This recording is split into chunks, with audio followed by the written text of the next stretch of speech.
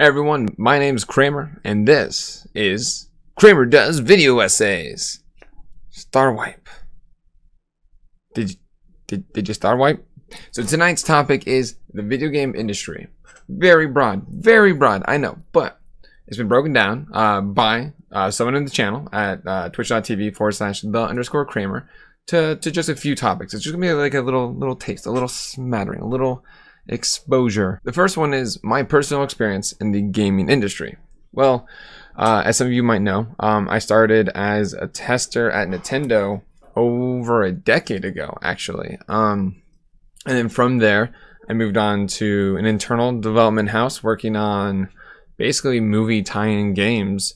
And then Bungie, Sucker Punch, 343, Turn 10. I've been around, and I've been from a tester to an associate producer to even technical coordinator for worldwide events. I've been around, and now I'm streaming. I'm doing something. I'm creating an online community and something more, and create even more. And the reason I'm able to keep doing this is because I personally love it. Fucking love it. Granted, there's a lot of fuckery. Obviously I have a large background for reasons, and one of those biggest reasons is I love learning, but part of that is there's very few places for people who just love to have as big of a background as possible, and that's me. And so while I still love the game industry, I do wish there were more places in these AAA studios for jacks of all trades. What does the game industry do right? It's a bit of a loaded question, but what it does right is it brings joy, hate, fear, love, compassion, and so many more emotions. If there even are more emotions than that, I don't know. But video games bring them. It takes us to places that we never would have imagined on our own. It gives us so much that we wouldn't have otherwise. There's movies and there's books, but those are curated stories that we aren't really a part of unless you consider choose your own adventure books, and those are kind of early games, and they allow such escapism, such moments and memories, dynamic and not, that it's amazing, and it brings so much to all of us. Really, it's now in our pockets. The fun is in our pockets. What does the game industry do wrong? The quick answer to that is it grinds your love and joy into a paste that it then force feeds the masses, whether they want it or not. It sounds pretty dark. It is. It's pretty fucked up. But it's because there's so many people who are so passionate about games and about making games in the process that everyone's pretty replaceable. And every year that passes, there's more and more people ready for that churn.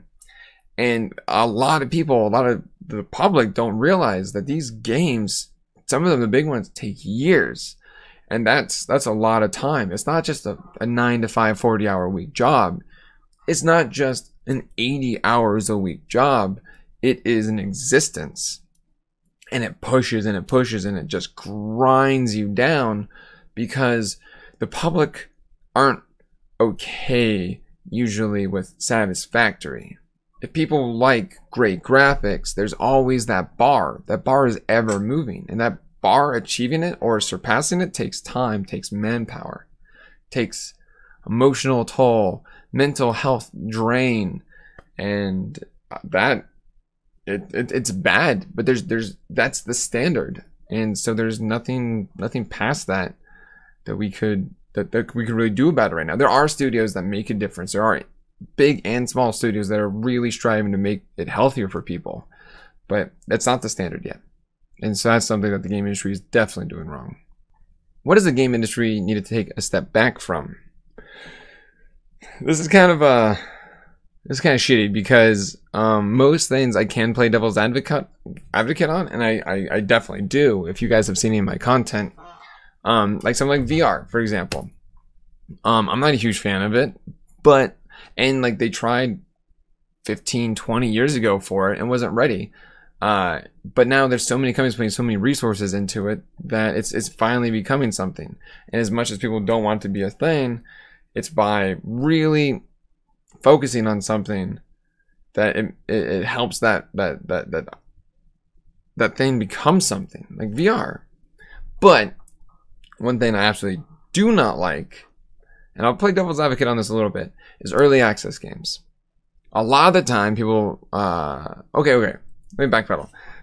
Early access is good because if you have a small team and don't have the resources to go through an entire development cycle to get a game ready for gold and to find a publisher even, early access allows you to get that product in front of people, which then creates word of mouth and visibility for your product, as well as helping fund the rest of the project. That's amazing. If it always works like that. It doesn't at all. No, not at all. A lot of people, they get the money. They're like, money's nice. I like money. And then it's so easy for them to never fully finish that product. Especially if from a business standpoint, they know that they can just take that money, turn it into another early access game, and get more support and love from that. And then they could just keep going forward with these non-finished ideas. As long as they have a good pitch team, then it's great for them. And Kickstarter is the same thing. Like, there are companies who should have the resources to make their own game, don't, because they don't want to take the risk. So instead of taking the risk on their own product, they would rather you or us, the public, help fund that to show that they spin it as, we need to know there's support for this. We need to know that there are people who are willing to buy this product, but we need to know that now before we make the product. And it's like they're just playing it safe. They should really have the passion for that product beforehand, because passion sells. And this, hopefully this is wasn't too long-winded, too shitty, too bad. It's definitely longer than my usual videos like this. If you guys have any questions, feel free to go to my Twitch, my YouTube, go wherever, my Discord, Twitter, and just be gentle. Like, I have feelings. I'm a very sensitive person. But in the meantime, don't stop believing and stay sexy. Love ya.